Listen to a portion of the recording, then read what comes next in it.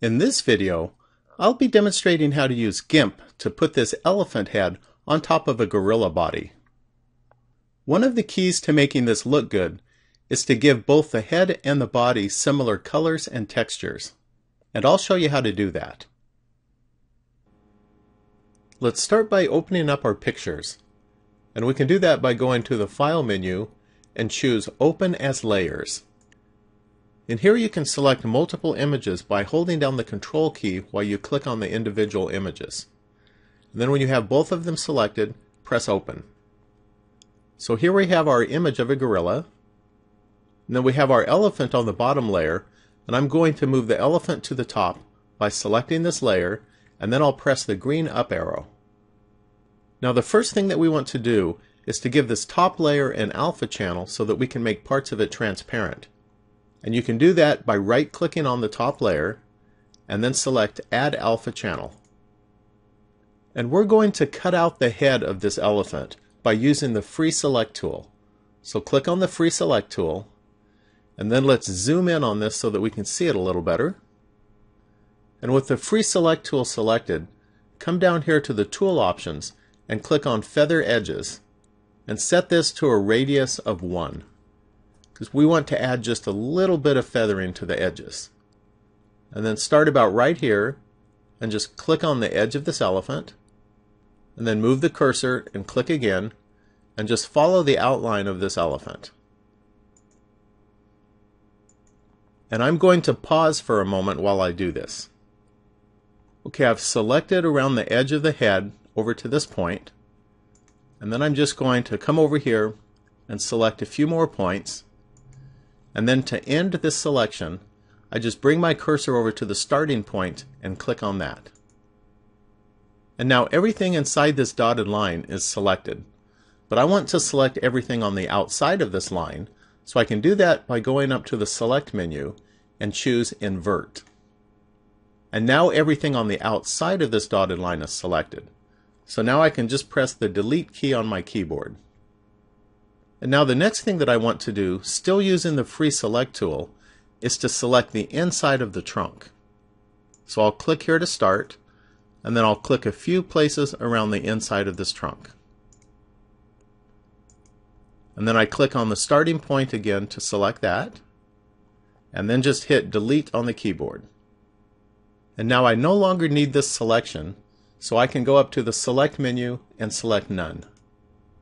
And now let's zoom out on our image so we can see the whole thing. So go to the View menu, select Zoom, and Fit Image in Window. And now we need to flip the elephant head. So come over here and select the Flip tool. Make sure that Horizontal is selected, and then just click on the elephant head. And we also want to make this elephant head a little bigger, so click on the Scale tool, and then click on the elephant head. And we want to scale the width and the height proportionally. So click on this button right here that looks like a chain so that they're locked together. And then if you click and hold the mouse button on this grid, you can drag this and it will resize it. Or you can just enter numbers directly in here.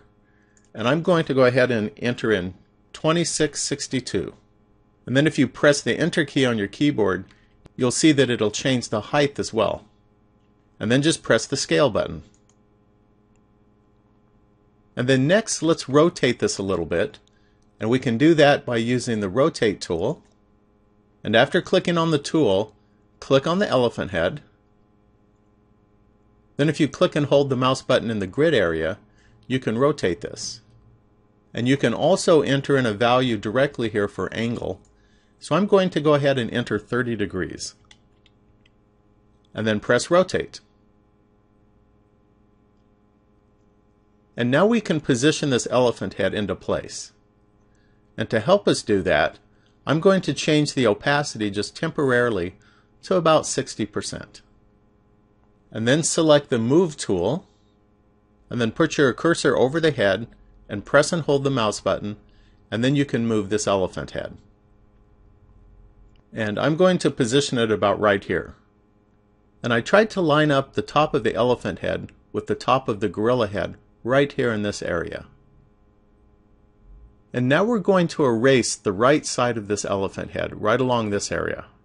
So click on the eraser tool, and then for the brush, select the brush that has a hardness of 0.75 and set the brush size to about 50.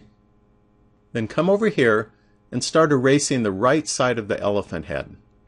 So just press and hold the mouse button while you drag the cursor. And I'm just going to follow the right side of the gorilla head and just erase right along there. And then I'll just finish up getting rid of this part right here. And now I can change the opacity of the elephant head back to 100. So I just come up here and move the opacity slider till it's 100%. And then next we want to change the color of this elephant head. So come up to the Colors menu and select Colorize. The body of the gorilla has a lot of grays and blacks in it. So I'm going to reduce the saturation way down to about 4. And then when I do this, the hue slider doesn't have much of an effect anymore. But I'm going to go ahead and bring it down to about 32. And then the lightness slider, I'll also bring that down. And let's set that to about -41. And then press OK.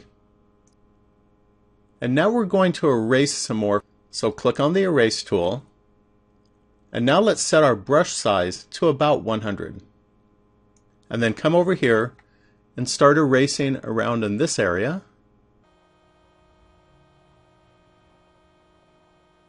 And then also erase over here around the top of the gorilla shoulder.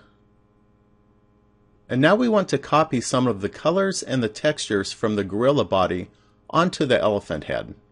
And we can do that by using the Clone tool, which is this button right here. So after clicking this, come over to the Layers and select the bottom layer, which will select the layer with the gorilla on it. And then move the cursor over the shoulder area and press and hold the Control key and then click on the mouse button. And this will set the source for the Clone tool. And then come back over here and select the top layer that has our elephant head. And now if you come over here to the tool options for the cloning tool, you can see that we can change the opacity. And so we're going to set this opacity to about 30. And so now when we come over to the elephant head, if you press and hold the mouse button while you move the cursor, it'll copy some of the arm area of the gorilla onto the head. But since we set the opacity to 30%, it won't completely cover the elephant head, but instead it'll help us to combine the textures and the color of the gorilla arm with the elephant head. And you also might notice that as I move the cursor while holding the mouse button, that both the source and the destination cursors move. But if I release the mouse button, then the source cursor moves back to its original position. And so now if I were to move the cursor up here and start moving this around, then they move together again. And then if I release the mouse button and then do this again in the same spot, it'll get even darker. And so I'm just going to go around to different areas on this head and do some cloning.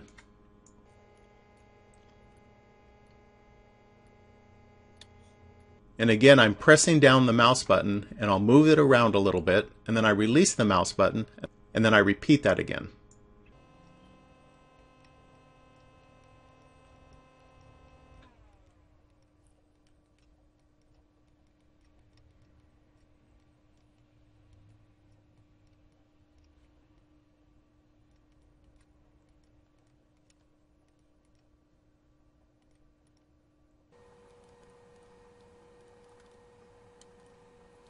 And then to do the bottom area of this trunk, I'm going to reduce the brush size down to about 50.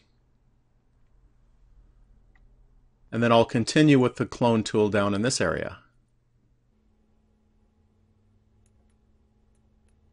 Okay, next I'm going to change the source of the clone tool. So go back over and select the bottom layer, and then move the cursor down to this lighter area down here, and press and hold the Control key, and then click on the mouse button. And then come back over here and select the top layer again. And now using this lighter area for the clone source, I'll clone in onto the top of the ears.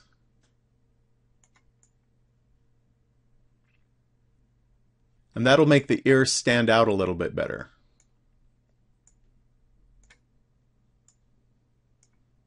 And I'll also use this lighter color around this area right here, and also to the inside of the trunk.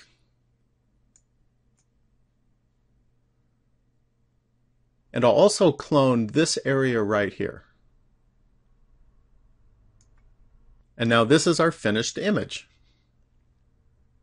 Well, that concludes this video. Thanks for watching, and please subscribe and leave a comment.